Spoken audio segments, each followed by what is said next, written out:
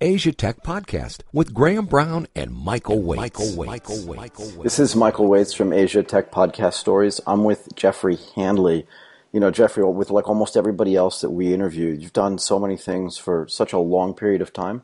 I kind of leave it up to you to say how you want to introduce yourself, actually, if that's fair. And then I've got an immediate question, but go ahead. Sure. Thanks for having me, Michael. You're very welcome. Really good to be talking to you today. I guess as an introduction, I've been in this part of the world for my whole life. I was born and brought up in Hong Kong, fifth generation, and have lived almost across the world, basically. So from Hong Kong through to Australia, New Zealand, the States, as well as where I am now in Shanghai in China. I have been here since 2006, on and off. Wow. My background, really, as an entrepreneur, basically, my first business was in 1996 in Hong Kong, at the beginning of the internet boom, growth.com, whatever you want to call it. Yeah. And from there, subsequently, five businesses, some successes and a lot of learnings, a couple acquisitions, some public market listings, IPOs.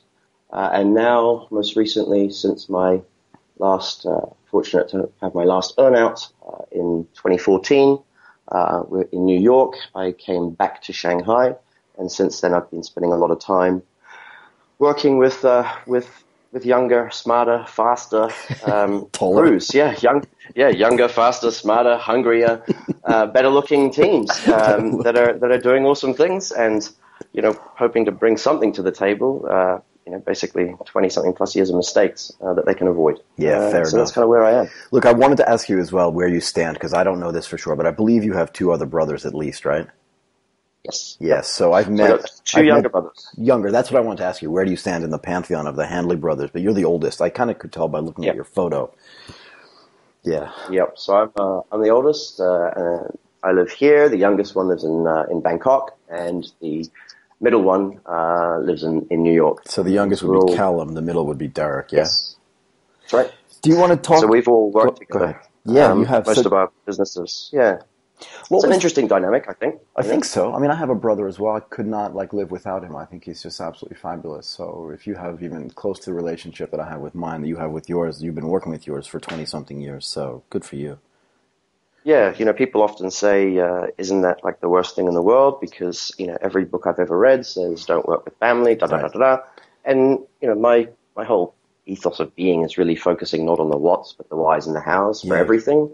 And for our situation, I guess, our whole family on both sides, generations, have worked together for themselves. So it was no real surprise that we would end up doing things together. And so we started a number of businesses together. My two brothers at the moment have recently, I think maybe in the last 6 weeks, have launched a new business, a new startup. And I'm not privileged enough to be involved in that one. But no, they're having a good time with that, and so that's good. Yeah, I spent a little bit of time with both of them actually, so it was a pleasure. Now that I feel like I've met most of the family, I feel interesting. I feel honored actually. So thank you for coming on. Do you want to talk at all? So what did you guys start in 1996? I want to start early only because I want to come up to today. So, and you're running a fund now as well, yeah?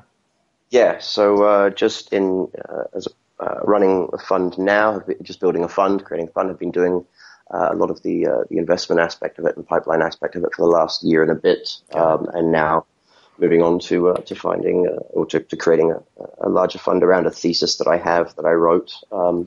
At the end of last year, and published. The thesis is called China Matters, basically, and it's around a macro, which we can talk later on. Yeah. But 96, basically had finished university in New Zealand, and I finished university in 95, and I was employed. My first job was with Avnet, which is, I think they still are the largest semicon distributor globally. So they're the bridge between the fab plants like Motorola and Qualcomm and stuff, and the the business customer, whether it's Caterpillar or Nokia, et cetera, et cetera. And so I worked for them out in New Zealand, and I was lucky enough to have basically one of my first mentors, the CEO there, Selwyn Pallett, Super. who sent me to Hong Kong. He sent me to the Hong Kong office because I could speak Chinese and because I was going home and because it was part of their kind of master plan. And as a part of that job, they were rolling out an intranet. This is back in '95. Wow. And so I was in charge of rolling out, I was fancy titles, like a regional inventory intranet director or something. And no one knew what an intranet was, so it wasn't that fancy, you know what I mean? Yeah, I do. My parents were like, couldn't you just have a really self-explanatory job? Yes, that was my first taste of basically the internet. And after a year of that in Hong Kong, we got to about 96, 97-ish, and that's when I was part of the founding crew of just basically a web startup, a web shop that didn't really have any big ideas, like at the time, like an Amazon or a PayPal or anything, but knew that if you sold picks and shovels, they were going to be a huge gold rush. Luckily, managed to get out of that. The exit from there was an acquisition by China.com, which was Asia's first NASDAQ-listed technology entity, internet technology entity. So China.com at the time was a darling of the stock market and of the press. They acquired the business just literally weeks before everything went the way it did. And so that was a very interesting time, very, very, very testing, especially as a young, impressionable, I think what I was like 24 at the time. Right. You come straight out the gates and you're basically you can't put a foot wrong, right? Everything's going amazingly. And it's a good wake-up call to realize that a lot of those successes were nothing to do with you. You had not done anything that smart or that right or that disciplined. It was just the macro force was so much bigger than you, and it was going in that direction anyway. And I think that's one of the lessons that I think a lot of the younger founders today are missing. Should be aware of. Yeah. Yeah, sorry, interrupted you. You said, so the macro forces, and I think we'll get around to talking about that later. I like how you've already mentioned that word twice. Macro's been sort of a big theme in my life as well. So I'm curious how you get from, the founding of this. Yeah, so how you get there. But the story is much longer in the middle, and I'm still curious to let you keep going on with how you go from 1999. So after that exit, everything was not very positive, the environment, and so I left Hong Kong and decided to go and see my two younger brothers and my parents in New Zealand. And around that time, my brothers and I were trying to figure out what to do next. And one of my best friends was in the UK at the time, and he had met these guys that subsequently what the company today is called is Betfair, which is the largest online gambling business or gambling platform in the world, transacting billions and billions of dollars a day in liquidity on those pools. And met basically the founders of that, a two-man band at the time, basically. And we thought we could do something like that for the Southern Hemisphere, a peer-to-peer betting exchange, basically. So we started that company, and my middle brother Jack led that. We built that. As a part of building that, we built basically what was the first mobile betting application. Bear in mind, this was literally 2000. Right, so there wasn't a lot of mobile. It was very early, actually. Very little, very few things happening. Like Palm Pilots were our inspiration. Were our only guide at the time. The net out of that was this little application that we built ended up winning a bunch of awards and got the attention of the carriers at the time, who were the holy grail at the beginning of any kind of cycle, like the ISPs were at the beginning of the internet. Correct. So the carriers, Vodafone was the main one, and got the attention of them, and they basically put us on retainer to help them build out added value services for their mobile subscribers and their growth. And where was that in the UK or was that globally? It was out of New Zealand, but it was global. So we were at that time. If you think the infrastructure was being built for mobile, the backbone of it was being created, and these value added services, when they cottoned onto a winner in one market, they would translate that almost instantly. There was no pushback. There was very little friction. It was translated instantly into all the other markets. So you saw that with games, and game aggregators, game platforms, through to the kind of stuff we were doing, where everything as mundane and as terrible as daily horoscopes and things like that, and daily quizzes. through to more sophisticated things like paying for your parking with SMS, getting exam results from university via SMS, alerts, and all that stuff. So we basically built out a whole suite of products and just kept rolling them out. And they were rolled out all across the world. That was the genesis, basically, of a business called the Hyperfactory, which ended up being one of the largest mobile agencies in the world. And it shifted from being that B2B type supplier of products through to the agency model, which was creating campaigns and platforms and tools for brands. And it transitioned everything through mobile. So started with SMS, used voice, IVR, through to the beginning of WAP ages. Jeez, I never said that word for so long. WAP, and then you know what I mean? I do. Crazy, no, I do, because I mean, I've been involved almost as long as you, just by merely watching. And we did the first networking at Morgan Stanley, and then we did the first installation of Sun workstations at Morgan as well. So I mean, all that kind of stuff. So WAP, yeah, I get it. Yeah. And then to the mobile web, and then through the apps came out, 3G and all that kind of stuff. So we built this company, the Hyperfactory, around the ethos that brands needed to use this channel to connect themselves with consumers for an action to occur, which at in those years or that time was a fairly challenging proposition for a lot of brands. But we found a lot of traction. We found a lot of growth, had a lot of great clients that took us around the world, a lot of great partners, global partners like ad agencies that were able to take us through the world. We had maybe 10, 15 offices around the world, clients that we ran programs for like McDonald's, Coke, Nike, through 20-something countries, that kind of thing, and really just kept learning. Another lesson there, though, I think that we picked up was we transitioned from a product business to a service business, and didn't really figure it out until it was too late that the multiple and the exit potential of a product business is so much higher than a service business, and I see that a lot today as well with a lot of founders at the moment that not quite sure of modeling and how things work. After that, that business was acquired by Meredith.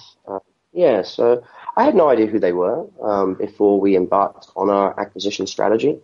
We were very excited with our acquisition, with our exit plan, and we had played ourselves around the world. So my brothers were in New Zealand, States, and we were very clear about the type of persons or the different types of groups that we were courting to have them acquire us. And in the one box were publishers, basically, media houses that would need to shift as this world was eating them alive. But in that box are all the usual suspects that you'd put in there, Condé Nast, through to AOL and that kind of thing. We'd never heard of Meredith. And when we did and started to find out about them, we realized that they had a lot of similarities in terms of how they had built their business. It was a family company. I think it was fifth generation. They're 100 and something years old. They're huge. Listed in the States, massive cash flow, but very forward looking. So they pretty much own the market in the States for the Asian audience listening, and own the female audience. So everything you see and hear when a brand wants to reach or engage with the female target audience, these guys are the most established units. Everything from, Rachel Ray on cooking, recipes.com, Better Home and Garden, fitness, all of those publications are all theirs. And they had, the largest NBC affiliate network in the States, I think it was at the time. Yeah. So they had all these things. When we started talking with them, they impressed us because we were the final stage of their 10-year plan. 10 years earlier, they had embarked on a plan to shift their business. And they realized to do that, they needed to make hard decisions based on stop focusing on how much money we were making today, because they were making a lot of money in that old world, right? And really focus on investment on something that they didn't know. And they laid out a plan that basically said they needed to buy the best of the best in a whole bunch of sectors or verticals.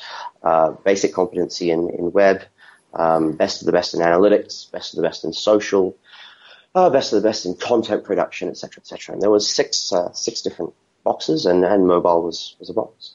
And we were that acquisition. So after that earn-out, one of the companies we'd spun out of there was analytics company, mobile analytics. That ended up being listed in New Zealand or Australia, and that's still alive today, but that's a separate business. I'm not involved with that. And what was the Hyperfactory is alive today with a couple of thousand employees now in the States and still doing awesome things. That's incredible. And was that part of the Meredith Interactive Marketing, integrated marketing business, or was it part of the entire Meredith Corporation? Yeah, so it sat under what was Meredith Integrated Marketing. My job as a part of Earnout, I was the last of the founders in Earnout, that part of the trigger. The other founders, most of them had gone already after their acquisitions had taken place, because some of the acquisitions were at least a couple or 3 years before us. And my last part of Earnout was to help bring all those entities together, all those disparate units, bring them all together, create a new brand, create new processes for new business, new positioning, all that kind of thing, and really integrate it together. And that was, a lot of founders I think wouldn't have stayed on for that challenge. A lot of my friends suggested their advice was to go when you could, leave while you can. Right. And I think I saw it as not like a challenge, as in climbing Mount Everest. I want to accomplish, not so much there, but more in I will never get an opportunity to do this again. The thing you can learn by doing that is insanely amazing, right? That was it. Yeah, for me that was the biggest thing. I was under no illusions as well that it would be extremely difficult and different. Because now you're basically doing a corporate job, right? Yep. You're in an environment that you're completely not used to. It's not as simple as how we, when I say how the collective how we do things, which is like we're quick. Now there is a board. Now there are an independent board. There are public shareholders. There are analysts. So these things matter. And it was a lot of learnings. And I'm really grateful for those learnings, and I'm grateful for the opportunity that the CEO at the time, Steve Lacey, and my own boss, the head of MXN, David Brown, the opportunity they gave me to be a part of that, of leading that change. How long did you do that? So Earnout was 2 years, and then I stayed on another year, and so I spent about a year and a half leading this process or driving this process, and bringing everything together. Were you satisfied when you were done? I guess you're the kind of person, if you're like I am, you're kind of never satisfied, but were you happy with the result that happened? Yeah, in so much that when I walked away, almost all of the team that my brothers and I had built were still there. That's amazing. Even up until last year, which is 2000, that's 5 years or more after the acquisition. Most of the senior leadership and department heads and the management function of the team that we had created and built were still there. And that to me was amazing, being able to look, check on LinkedIn every now and then and see people's profiles. Right. It's great. And the other side super, of it is the ones that have left as well. That's also, it's impressive, when you look back on the impact, not that you have, self-important or anything. It's not that. It's that you've done something good, right? Yeah. When I look back on the people that have moved on and where they are in their careers, they're all doing amazing things now. And I would like to think that that we played a role in that, right? That business and the opportunities that were given to them and the ability for them to step up, make mistakes, fail, screw up, get it better, get it right. Yeah. And I'd like to think that that helped them get where a lot of these guys are today. And yes, it makes me happy, I think. Yeah, it should. Earning a ton of money, I think, and money itself is a commodity, but actually doing something substantive and watching that thing stay and thrive is really the payoff, I think, for most people that want to build things. And to the extent that you actually have real humans benefiting from the effort that really started with, an idea with three brothers in New Zealand is nothing short of amazing, I think. No? I really, but it is, and it is what it is, right? So in my mind, I listen to so much stuff, where people, give this standard speech of, I'm honored and humbled to do something that has no honor and no humility in it. And yet, Yeah. here's somebody who's actually built something really huge, was kept on actually to do the integration. Theoretically, right, if you were, and you weren't, but if you had been sort of bad at that skill set, you'd have left. well, you would have left, or you you should would have been been moved out. leave, Yeah. But You'd beyond have been the put in fact, a role that gave you a title that basically said you can sit in the room all day and go out and go to conferences. right? But think And about there it. was no way I wanted to do that. No. Right? And if you think about like the different skill set that takes to literally take an idea, I always talk about like taking nothing and making it into something. That's really difficult. And it's not a skill that everybody has, but also the further on skill of taking something that's really good and making it even bigger is also really hard. They're two separate skill sets. But what you're saying is that you actually had an overlap, which to me is really interesting because it's rare, I think, where someone can take a company, and we see it in public today, right? So you have a company like Google, founded a long time ago, but they brought in Eric Schmidt and they said, look, we need some adult supervision here. They brought in Eric Schmidt and said, you're the CEO for the next 5 years while we figure out what it means to be CEO, then we'll make you the chairman. So even those guys who are, at any level, ridiculously brilliant, said, we don't know how to do that. So again, they learned that skill set along the way. And, again, just the fact that they kept you along for that integration says something about their confidence in your ability to grow and learn that. It probably says a lot about my desire to learn was greater than my ability to to screw up, I guess. Maybe. But either way, though, right? Yeah, but it was a supportive environment, and there was a hunger for me because I knew there was no other opportunity. Could they have, if they had hired someone like the examples you've given, if they had gone out to get that professional person to do that, would they have got better results? If I'm, in heart of hearts, probably. And they they found some of the best at what they do. But it's a maybe. But I'm still going to err on the side of probably. But they gave me the opportunity, and I took it, and I was able to learn from it. And I'm, and contribute and do what I'm supposed to do at the same time. I think a large part of that was there was a guy there called Briggs Ferguson, and he was previously IAC, and helped build out all the dating sites, and and he had very similar experiences. He had been a part of that leadership. He was still very young, very innovative. A West Coast guy, which was again very different for us because the whole time in the States we were very on the East Coast, which is much closer to how we operate in this part of the world as well. Sure. But I got on with him tremendously, and he gave me a lot of latitude. Gave me a lot of latitude and a lot of support. So yeah, it allowed me to see the other side, and that comes in very handy now. The last few years, being able to help the portfolio companies and the teams that I mentor and work with, being able to help them to understand that there is all, there's I call it the two hats kind of theory, right? There's the hat you wear and the hat you see, or the lens you have, but for every one lens, there must always be the other lens. It's like double accounting. And a lot of these guys, especially ad tech plays that I help and work with and have in the portfolio, the ad tech plays, a lot of them, they just see the one side, things like, well, this will make it better for the consumer, or this is how it should be, or this technology is better, but they don't see the other side, which is, unfortunately for them, for ad tech places, where the money comes from is not the consumer, it comes from the corporate side. Right. Being able to understand how inside that engine works, what matters to those people. And plus on the acquisition side, being able to understand how corporates do acquisitions, which is quite surprisingly is very rarely come up. It's not at the top of conversation when founders talk about exits. They talk about acquisitions. Right, but they don't understand how trade sales work. They don't. Yeah, exactly. When you dumb it down to trade sales, those it sounds so pedestrian, right? Trade sales, but it's not. Though. It's so hard. It's not. And it's the biggest engine, right, in an economy. It's those businesses.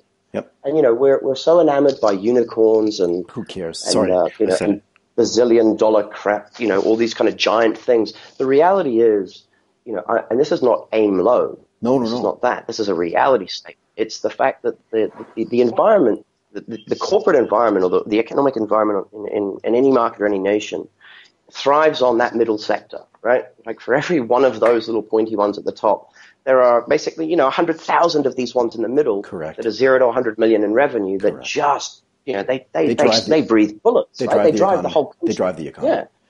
Yeah, and that's where the acquisitions take place. That's where the money changes hands. So this is what's really interesting to me, and I wanted to go here, but you've actually segued really nicely into this. Okay, and I want to back up because you said something earlier. It's kind of like a throwaway line, maybe because you just went through it and it seemed so obvious to you at the time. But so you're running the Hyperfactory. You're operating in, you said, 12 countries, 20 countries. I can't remember the number, but a lot of countries. Like there's like 15 lots. Yeah, lots, right? So you're sitting there and business is going well. You're dealing with Coca-Cola. You're dealing with McDonald's. It's not like you're dealing with third-rate clients either.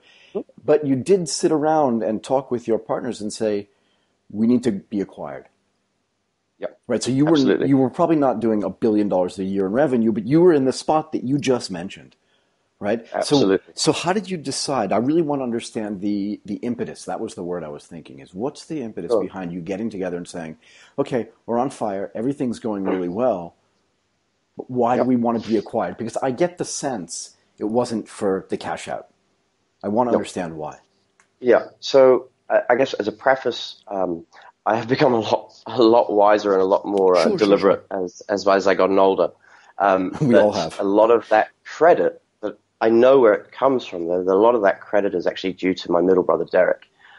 He was always a lot more deliberate and a lot more about not tomorrow, but next year and the year after. Whereas for me, I was, the tactician. A lot of the times, I would dream big, but my tactics were where I was strong. And so when you couple us together and the rest of the team, we all fit the pieces. But I had to learn that process from him of being deliberate and being conscious about the actual path, not just the direction. And again, another thing that I think a lot of founders and a lot of commentators these days, they throw around words like strategy. Right. And they throw around things like, true north and da-da-da. And yeah, they're all important, absolutely. But definition of these things and getting clarity on what you actually mean is key. Most crews that I spend time with, they do not have a strategy. It's once in a blue moon where I'm actually fully impressed with strategic chops from someone. They have a vision. Right. I was going to say they have a plan. They have a plan, but they don't have a strategy. Absolutely. Very different. There is and they have a whole pile of tactics. Yeah. But they have no strategy. Right? And so we had gone through multiple rounds of fundraising. I think the last round we had raised maybe 15 mil to do the expansion through the States. And as a part of that, at the beginning of that fundraising round, it was not what's the strategy to raise these funds. It's what's the strategy, and then the fundraising, that round was a tactic to achieve our strategy. Interesting. That was a very different way of looking at things, right? Most people, it was like strategy is to raise money and da-da-da. So when we sat down, it was like, okay, well, what are we raising this money for? If we raise this money and we keep growing like we're growing, what's the purpose? And that was also the time when we realized, really when it hit us, that this business, which is essentially a service business, professional services with a technology layer, will never have a multiple of 24, 26, 50, whatever, right? On anything, on earnings, on future, on EBIT, nothing. Yeah. And so that was just fact that we had to accept. And when you hit that realization, you kind of go, okay, well, you've got all these people, you're doing real things, you're real money changing, and you're helping real brands, you're employing real people, you're part of an ecosystem in different countries. But now what are you going to do? Right. And I think, where when we make choices, we make a choice A, because it's not because A is a good choice, but A is a better choice than B.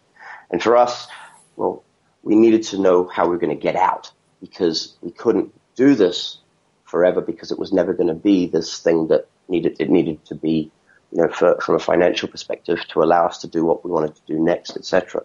And so we said, okay, well, this has to be an acquisition. We can't. What are our options, right? We can buy other people and do a roll up. We can list or try to list, and then have to keep growing and exit through the freeing up of liquidity on the public market, right? Yep. You can shut it down and do something else from an opportunity cost perspective, or you can be acquired. And we went through each one of those options essentially from the start at that point. And we looked at every single thing. And again, as a crew, we had incredible support from advisors, from existing shareholders, and the new money coming in. And we sat down and we said it was pretty logical, which was the clearest path for us to be able to go along, get out, and make sure that everyone that was in the business that was working there was looked after. Right. Still had a job, had, got some liquidity out of it. The crew, the founding team and my brothers and the shareholders and everyone that were back from the beginning were able to free up their money and move on to something else. And so that was the plan. Then it was a matter of being, again, very deliberate about, well, who's going to acquire us then? Like what type of, and I say this when I spend time with the crews as well. It's like, describe to me what this thing looks like, right? Almost like, when you do those user journees and, what is your target audience? It's the same thing. It's like, what is the profile of this thing? Like, who is this mysterious acquisition by, exit by acquisition? Who is this mystery box? And we, broke them out into a number of boxes. So will it be a holding, ad agency, global ad agency holding companies? Will it be a media company? Will it be, a large new media company or some kind of play? And we looked at what the competition was doing at the time. There was a number of acquisitions, a number of mergers happening, and various people doing various things. And so we could see. We based the multiples and the earnings and the path forward on basically standard professional services and with a premium because of the technology and because the innovation around it. Right. But we were pretty clear about who was going to pay more, an advertising agency, holding company, and we went down that route for a while and had a strong partnership a number of years earlier that enabled us to springboard globally with publicists. Right. But we knew that they would never pay more than maybe 3 or 4 times. So they were at the bottom of the heap. So it's like, well, we're not going to waste our time going down there. And so, again, those things were, out of your comfort zone because you're shutting doors, basically. Every time you made a choice, you're closing a door. But we closed doors until we had a door left and went straight down it. That's really interesting. And that's really, I think what you've summed up a little bit there is that two hats view as well, right? In the sense of the hat we're wearing is what's the best thing for us? What's the best thing for our entire crew? But the other hat is we have to look at this from the other side, which is what's the best thing for the person that's going to acquire us, right? Yeah. Who are we most attractive to? Right. And how do we position ourselves? Because that's essentially what we did. After we raised that I think it was 15. I think it was 10, 12, 15, something like that last round. After we raised that round was spent very, very focused on positioning ourselves as best as we could for that acquisition. Right. So not to be everything for everyone that we, in this box, right? Not everything, everyone, full stop. Not even everything, everyone in this box. It was position ourselves for this acquisition in the eyes of those people that we've identified as the targets that will buy us. And so if you look back on those years, you can see the results, which are public and stuff, the public evidence of it are 100% correlated to our strategy. So I think there was like a period of 4 years in a row where we won more creative awards than any other agency, including the big advertising agencies, the famous ones, right? More awards than any agency in the world, more awards than Razorfish, more awards than AKQA, all that kind of stuff. We were focused on certain sectors. So if you look at our clients, it's not by accident that they fell into those boxes. It was very clear that was the reason why they were. But at the time, people just run and win, or run and fail. And I think you can do that, or you can sit down and actually try and figure out. You never ever read about it in history. Like a general or a battle being fought by accident, right? No. You never hear about a nation or conquering armies and things just accidentally getting to where they were. I mean, even if they are good, they don't just fight by accident offhand. Oh, let's just have a battle over here, So it should be no different. But again, and the key word there is having a strategy. Mm-hmm. Right, which is what you said earlier too. It's not just having a plan. You've got to have a strategy around the plan, and your strategy has to have tactics that are appropriate for that strategy. So, well said. It sounds so common sense, right? And it sounds almost like telling people to suck eggs. And I feel like a dick sometimes when I talk about. No way. I mentor people as well, and it's like sometimes the most obvious thing. And I always say this: like, there's an easy way, and easy doesn't necessarily mean it's easy to do. But sometimes there is a path that's like pretty straightforward, and you're not looking at it because you're trying to do things that are way too complex. Now, that's not always the case, right? Yep. But I try to make very simple analogies for people. Like, you can either take the bottle and try to open it by jamming it up against the wall, or you can just take the bottle opener and open it. Exactly, right? Right. But to do that, it's second nature for us, a bottle opener, but it's in your brain. The synapse is somewhere sits down and says, right, you need to first find a bottle opener. Where is the bottle opener? It's in that drawer. How do I get to that drawer, right? Which steps do I take to get to the kitchen quickest? Exactly. How do I get to that drawer? I take the bottle opener out. Do I shut the drawer after I take the bottle opener out, or do I leave it open? And to put the bottle opener back in the drawer? And that's your strategy, right? Like and then your tactics inside there, but you must have that thing. And to your point about the difference between a plan and a vision and a strategy, the plan is open your bottle, right? Right. That's not that doesn't help anybody. No, it doesn't. Anybody can come up with that plan. Correct. Yeah? And I think it's interesting. These last few years have been so aggressive, which is great, right? I mean, it's not like when we started our businesses, in 2000 starting something when the world had melted. In 2008 we started something when the world had melted again. And so now I think, the crews that have started things now and started things last few years, they have an environment which is buoyed by momentum.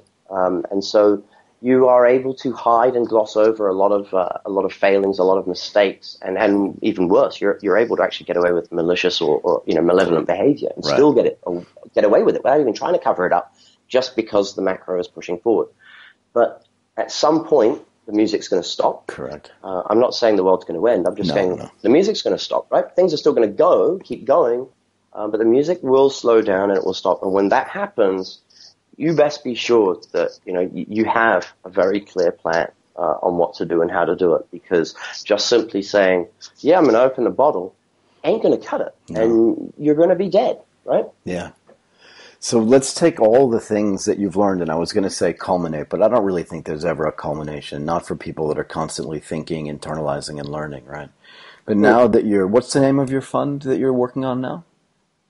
Haitao Capital. Right, so Haitao Capital, right? You said 6 months ago, 9 months ago, you wrote a thesis that you published. Yes, I really want to know what the thesis thesis is.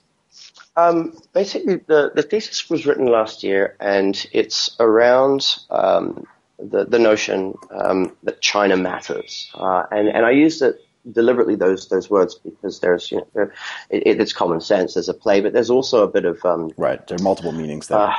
There's also a bit of hey, wake up, China does matter, right? To it, which a bit of frustration behind it. Why? And why are you frustrated? Because it seems to me like the rest. Am I just too deep in the morass to not feel like that people don't know? I think you're too deep. Yeah, I think people that are out here like us are very often too deep. It's so obvious to us. That's why we're out this part of the world and we see it every day. And I have a lot of friends and people that I respect, that inspire me, that I love and I trust, in the West, that don't share that view. Wow. Funnily, though, they increasingly share it today, but last year it was a big turning point, right? The November elections, new leadership in the States, actually had a positive impact on my thesis. Prior to that, there was very little care given by many people, by most people.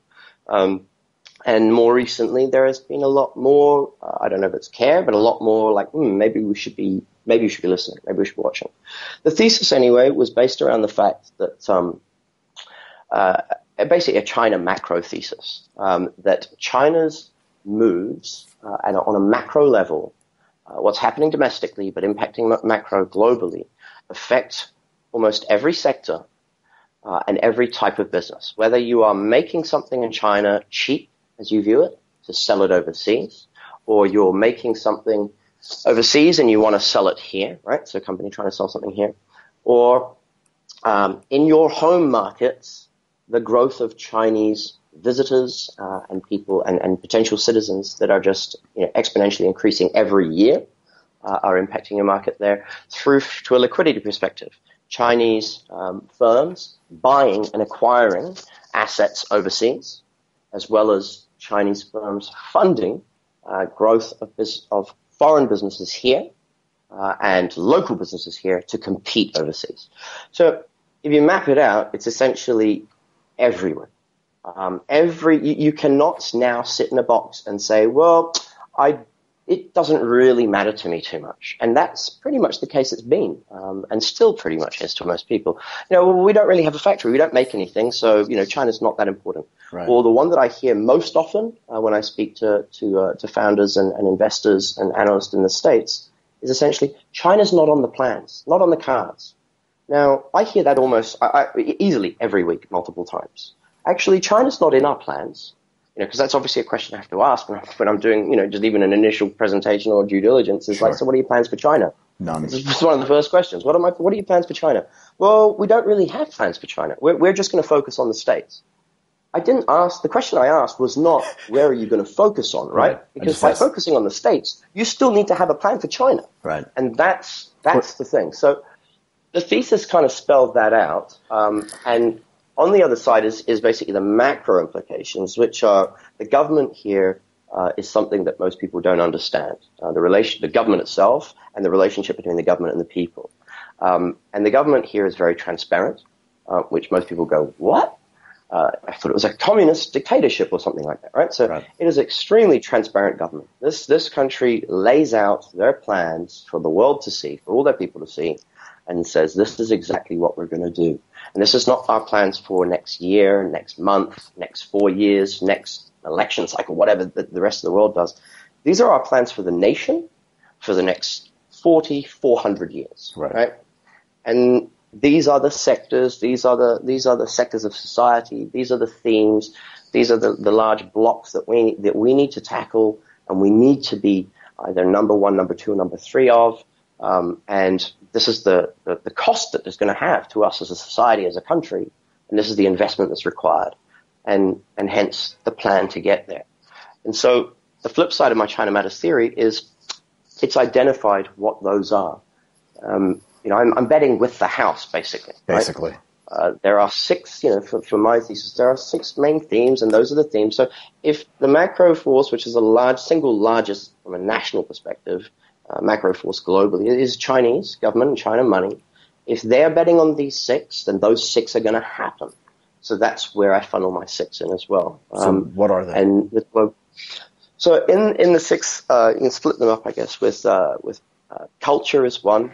Inside culture fits everything from entertainment, content, through to national heritage, local heritage, through to artwork. So if you look around the world, most of the Hollywood studios and those types of companies, the old content owners are now under ownership by Chinese or investment by Chinese, through to content creation studios, virtual reality. I had a really interesting meeting yesterday with he's going to kill me, James, I can't remember his surname, who runs a huge VR crew.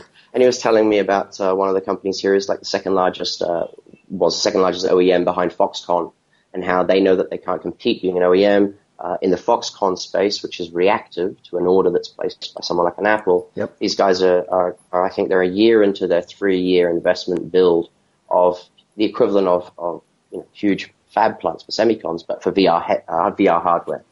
So this is all fitting in that culture space, and China will own it. Right through to the football teams, right? So Premier League soccer teams, Chinese ownership, through to artworks. The most expensive artworks in the world are increasingly built by Chinese. They've been given this duty of guardianship because no one else wants the asset. That's one box. Second box is, around the people. So whether that's healthcare, elder care, child care are the three main boxes, at least for me. So insurance, elder care, and child care. Elder care is a massive thing. They have the largest population in the world, full stop, 1.5 billion people. So naturally, they have the largest population of old people. Correct. They have this huge shift of of people getting older, and also a retraction, which the government has again made public, that they are going to step away from providing. They'll continue to provide a safety net, but they're stepping away from providing all those things that are associated under a communist or socialist economy or system. Which is basically, the bedrock of for old people if you're in this environment. So they've made it public. They're going to step away from this, and they have brought the private world in from around the globe and locally to take their place. So again, it's not a pivot. It's not a, oh shit, I need to do something for elections and plug a budget deficit. It's a considered, well thought out plan that will take the next 30 years to accomplish. Right, and that means that there's a market gap there now that needs to get filled. Right? Huge opportunity, right? Huge opportunity, huge market cap, and a huge amount of money behind it. And so we see, in the portfolio, we have some, amazing crews in those spaces. But again, those spaces, they have not only just the thing itself, but then the supporting ecosystem around it, which is where there's growth there. Consumer aspect of things, they call this the consumption, the drive to consumption, the Chinese government's plan. So drive to consumption basically is, in local parlance, is lifting of the middle class. we have to move as a country here. We have to move. I think it's 300 and something million people from rural and UN rankings of poverty, WHO poverty rankings. We have to move 360 million people out of poverty into the middle class, I think, in the next 12 years. There's close to 30-something million people a year are going to be moved in.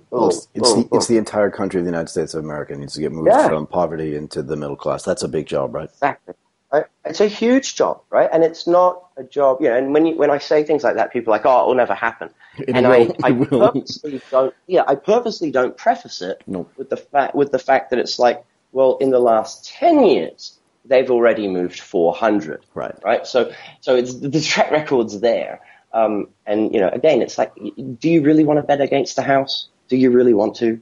It doesn't make any sense.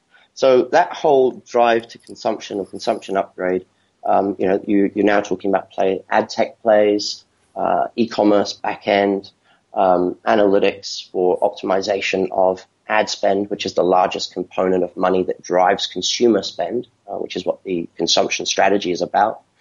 So rather than focusing on, I'm going to sell things to somebody, which, there are winners in that space, but it's a lot harder to fight than the space behind, where there's a bigger pile of money behind it as well, which is that, how do I make that money spent better, through to the changing tastes of that new consumer that shifts into there. That's also the box. People think fintech and Alipay and WeChat. It's a fintech box, but it's not a fintech thing. It's driven because of this drive to consumption. Right. I actually just read an article this morning. Oh, that's right. There was a crew out of Singapore, I think, that just got funding from Sequoia China for 16 mil. They're AI Annie, that's right, for banks, which is the third sector, which is infrastructure. So like this crew is an example. I just saw the piece on LinkedIn today, the announcement. They got 16 million in Series A funding from Sequoia China. Company's called AI Annie and Hyper Annie. That's right, Hyper Annie, and they are basically a corporate. They're an AI tool for banks to make better decisions, not from a consumer perspective, but an internal perspective, because the banking sector is undergoing such massive reform here right now, right?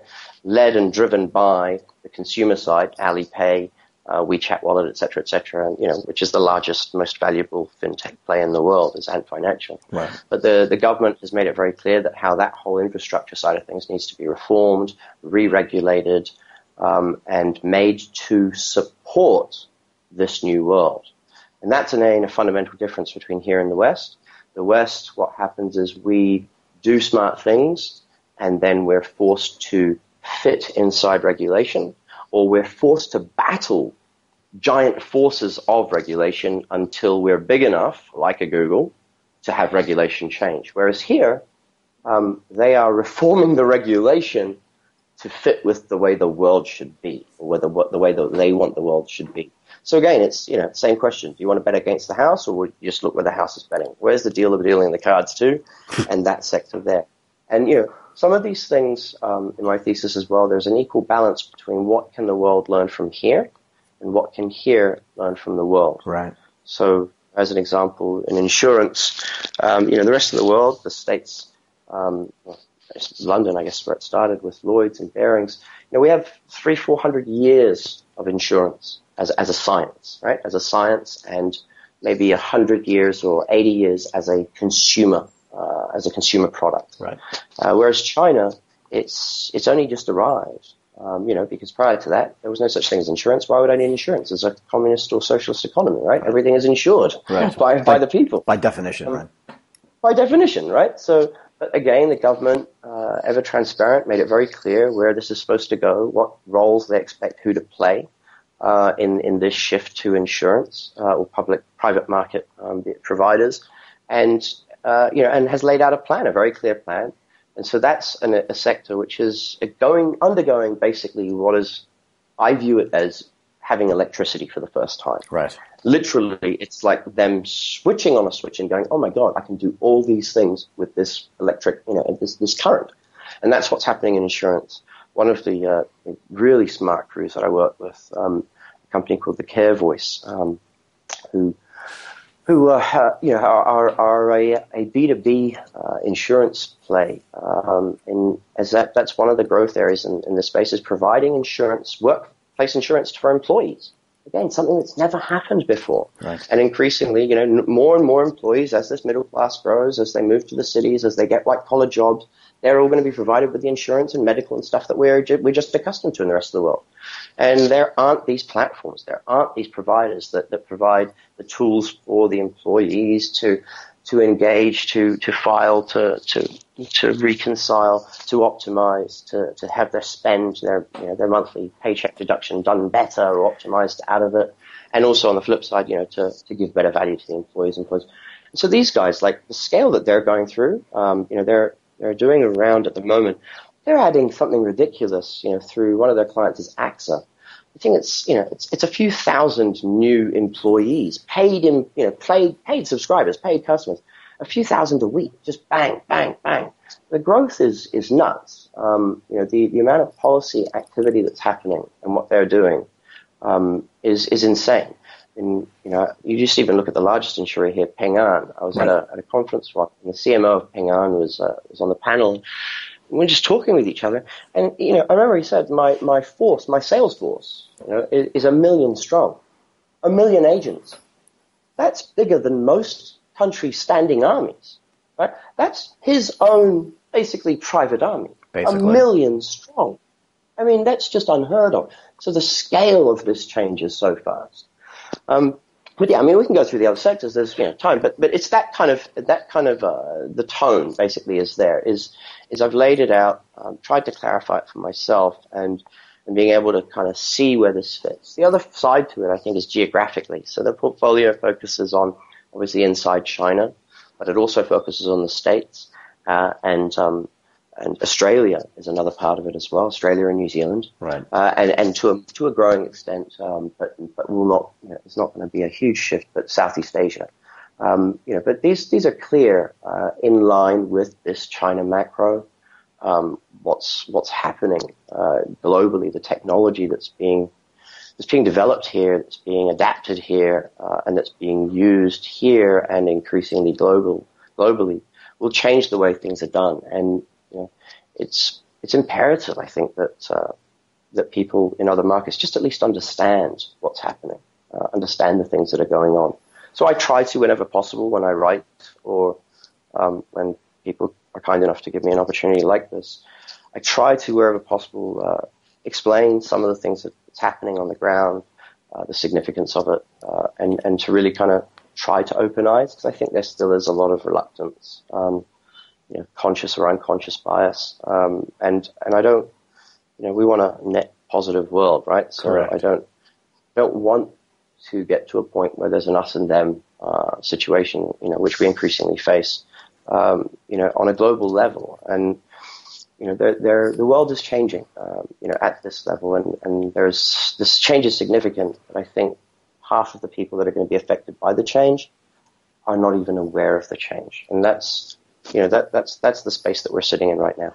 Wasn't that the biggest part of this whole thesis of China Matters is, and I think it embodies itself in that conversation you referenced earlier, where you walk into somebody's office and say, what is your strategy for China? And they say, we don't have a strategy for China. We're focusing on the United States. And you literally have to sit down, take a deep breath, and essentially educate them from the get-go. And I think you made a really good point. I mean, you made a bunch of good points, but one of them is that we're so deep in the middle of this vortex that it's hard for us to understand. And I think it's important for us as well to understand that not everybody perceives these things in the same way that we do.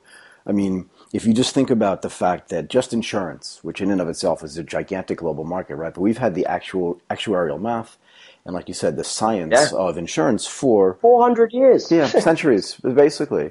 Right. And that means that companies like Aetna or Hartford Insurance or any of these companies in the United States, but also, as you mentioned, the companies in England, which is where all of this stuff, or a lot of this stuff, was originally developed, right, have been doing that forever. But in a country where the government provided de facto insurance for everybody, which meant that it wasn't something you had to purchase for yourself. And now that the leadership, you said, with full transparency, has said that was good for then.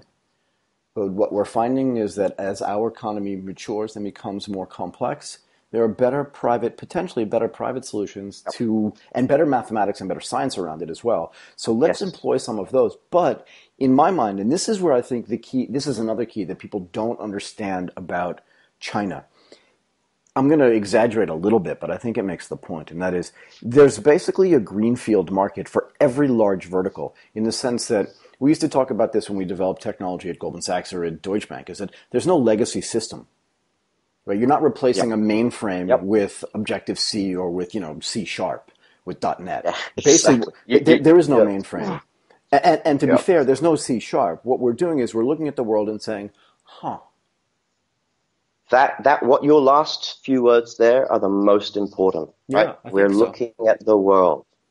That is exactly what happens here, right? It's basically we're going to look to see what is the best possible route to get to where we want to go. And in doing so, we're clear on the route, and then we're able to say, well, what do we have here?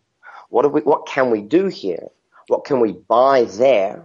What can we learn from there? Or what can we bring together, right? Now, when you speak to most people about this kind of topic, it leads itself naturally to this whole question of IP.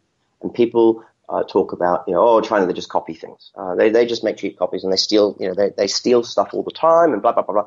And yes, that was true, right? That was, but can you not understand why? Like, would I expect anything else? If the whole world has told me to make stuff here, and the whole world uses me to make stuff for them, every single product in the world, essentially, has been shunted to me to make. Right.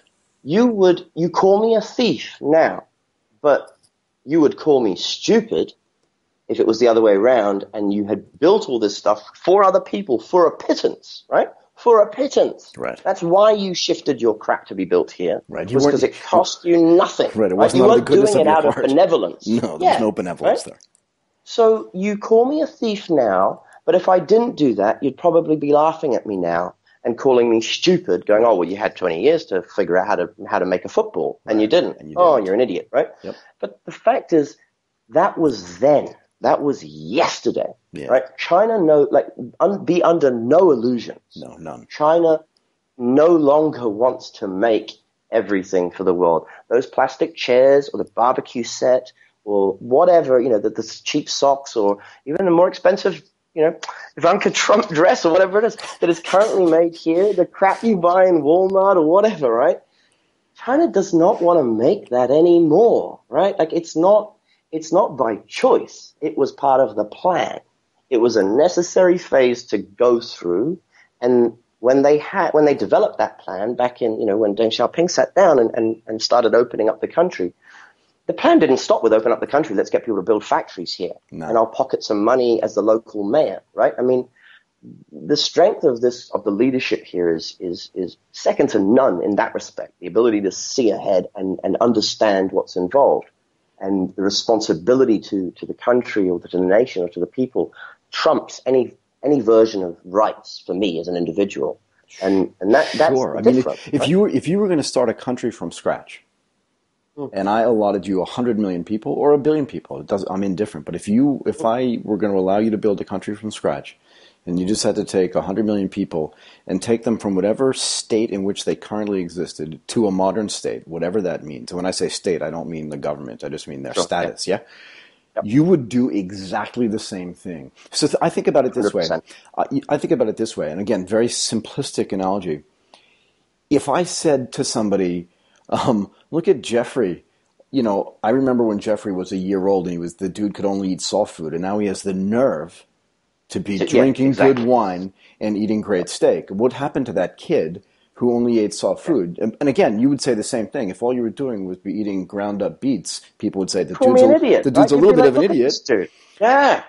So the fact that you've now gone out and stolen the food, it doesn't make any sense to me. Yeah, and again, who's the idiot?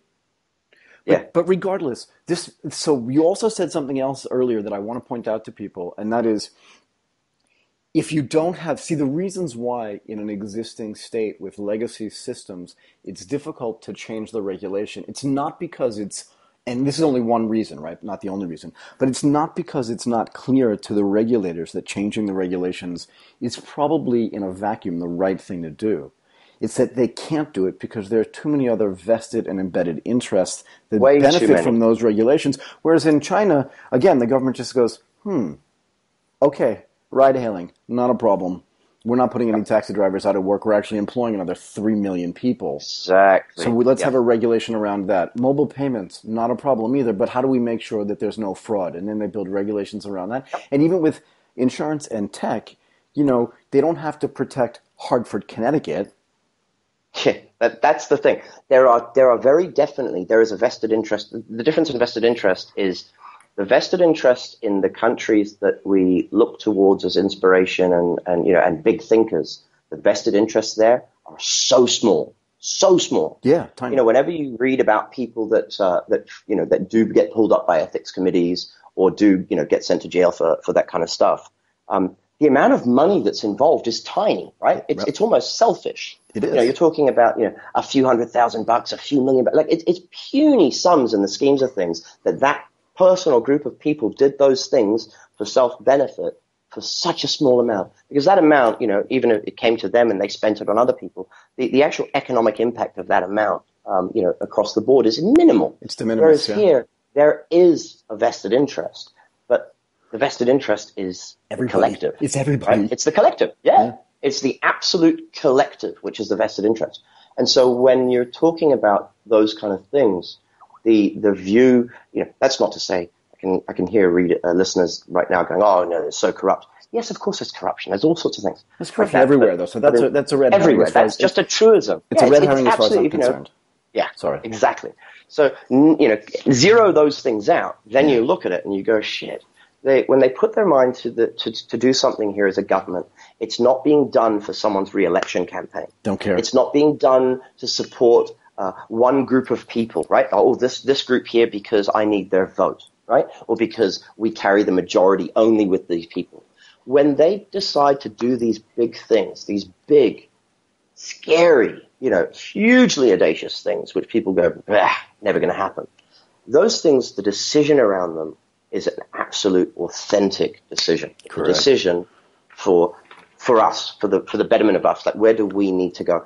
And when you are able to do that, you're also able to reconcile on an individual level my role in it, right? My role, my responsibility, and my sacrifice. Right. So when I came out here, when we came out here in 2006, when the first time we lived in what is now the main center of the city, Jing'an. At the time when I was there at the corner, I lived in an apartment building, and it was a one-lane road, and there was this little walled village that was, maybe a couple of 100 years old, village with wall around it, and this little community inside, little planks of wood overrunning small streams and water and stuff. And one day, they were all slapped with notice signs on their doors. And slowly by slowly, the village was being dismantled, right? Just another part of progress, but it was being dismantled to make way for what is now, and it's right in the heart of where Chinaccelerator, which is the incubator that I'm an EIR at, right there. It's right around there in the heart of Jing'an, so all the big hotels, all the big shopping centers. And I went down to this village, to this walled village where I used to buy my fruit and my fish and my vegetables. And I was just talking to these people to find out how they felt, that they were going to have to move. And of course, everyone's pissed off. Of course, everyone's angry. Of course, everyone's upset. The difference, though, between there and, for example, my time living in New Zealand or in the States, is in those other economies or those other countries that people would say, well, hang on a second. What about my rights? Right. Yeah. You have no right to move me out of my house. There is a process, and I'm going to fight it. I'm going to take you to court, and I'm going to go to the town hall when you're speaking. I'm going to throw eggs at you, and I'm going to shout at you, and I'm going to dox you, and I'm going to stalk, and all these kind of things, because I have rights. You can't just do that to me. I was born here. My mother and father were born here. My grandmother lives in the same house. She grew up here. My whole community is here. My school is here. All these things. All those things are true. They're absolutely true. I was born here. Right? The difference here is the people that I went to talk to replicated, a million times over all across China. those people in that village down there,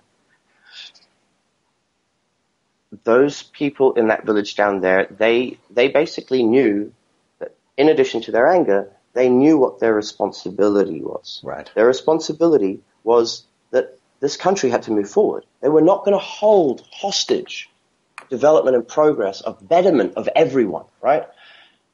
They need that to happen so that their kids in the next generation have a better life than they do. So, yes, of course, they're going to get some kind of compensation. Will it ever be enough? No. Will they move to a house that has a different view? Yes. Will they have to walk an extra 10 minutes to go to school or whatever? Yes. All these negative implications will be there, but none of those were great enough of a force for them to say, "Hang on, I have rights." Right? And that is a fundamental difference between the progress here and also how startups and how crews and companies scale so fast here. That difference of understanding between rights and responsibilities. It's a bit of a difficult one for many people to get their heads around.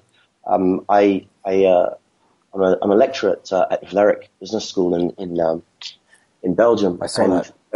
Their MBA class, these are executive MBA guys that from companies like Siemens and Bosch and that kind of thing, and they come out to China twice a year, and that's often a discussion, quite a heated discussion around rights and I take pains to try and explain this notion that it's responsibilities before rights here, whereas in the West it's rights before responsibilities. Yeah, I mean, understanding that will, I think, impact how you view what opportunity China is for you, no matter where your business is and what it does, or what the threat is that it imposes that you then can adapt to or take into account and change. Yeah, I want to tell a quick story, and then I want to end here, not because I think that this is a natural ending for this conversation at any level.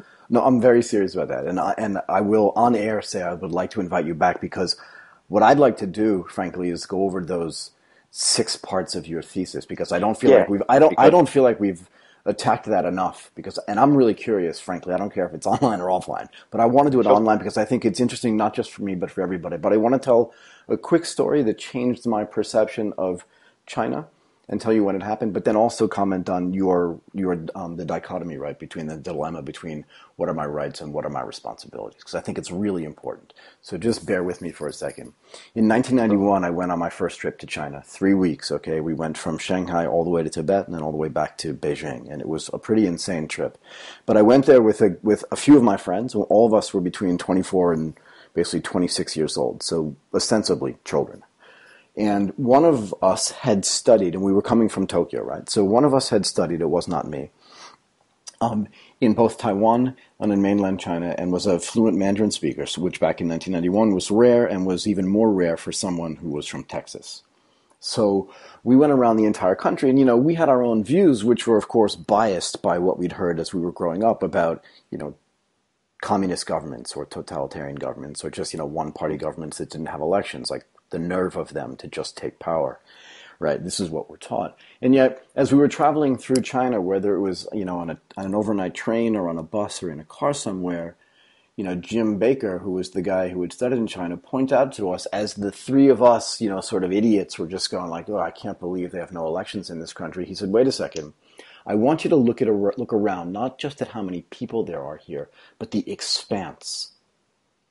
Just get a real sense for how physically large, geographically large China is, and then tell me the best way to electrify the entire country, because that's the beginning of their because that's the beginning of their economic development. You cannot decide later that everybody needs electricity, and to do that, somebody needs to plan it from the get-go and needs to run that plan until it's over. And the only way to do that is to get everybody on board and control it from the center. And you sit there as a kid and just go, you put your finger in the air and get ready to argue about how that is wrong. And you think, if you have any intellectual capability at all, you say, yeah, actually, the only way to do that is for someone with this expanse and this number of people and this, all these different, not just geographical areas, but all these different racial areas as well. We're electrifying the country. Just get out of our way, and we're going to do it. Because then that gets back now to your rights and responsibilities. And that is,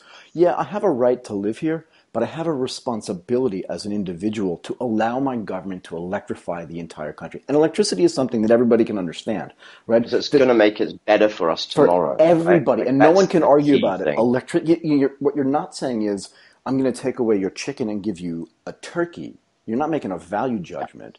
You're basically saying, I'm going to take away nothing. I'm going to take away really nothing and give you something, and that something's going to benefit everybody. And I think in that context, when you make that statement about, hey, what are my rights? The government just says, that's fine, and you do have rights, and that's fine. But what you really have is a responsibility, not just to you, to your family, to your village, and to your region, but to your countrymen, to let us electrify the country. And it manifests itself in great roads analogy. And trains. Great analogy. Right? So I saw that, and so now, again, I take it for granted to a certain extent that, like, I had that when I was young, but you're right. And this is why I want to. This is why I want to go through this again, and I want to go through it on the record because I think it's really important. It'll be good. I'd really appreciate that opportunity, and I hope the listeners do too. Oh, I think they will as well. Just to before we go, very quickly, to that point of understanding that difference or appreciating that there is this thing here. One of the things that always gets me is Netflix is the darling of the public in the States and the stock exchange and stuff. We have, I think, at the moment, there's like 230 Netflixes here. Right?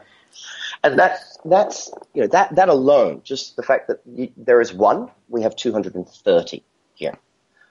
We have 230 of them of equal or larger size, both in content and users. Right. Or in revenue generated. But there are also 230 of them all from a technology perspective and a use perspective and a function perspective, 1,000,000 times more efficient, 1,000,000 times easier to use, 1,000,000 times more consumer friendly.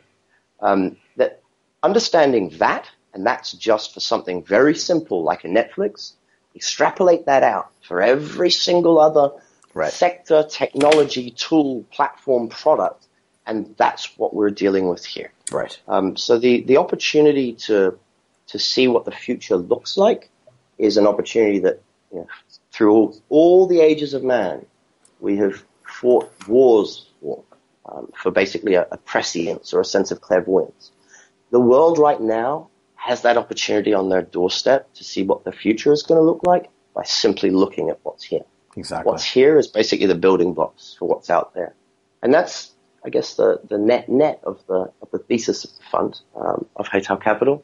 And I really appreciate the chance to have a chat with you again, online or offline, about those macro themes that we're following through there. Yeah, let's do it online. Look, this has really been amazing, and I hope you had as much fun as I did. But let's agree to do this online, great. and let's when we're done doing this, we'll cancel this. I mean, not cancel. We'll stop this conversation here.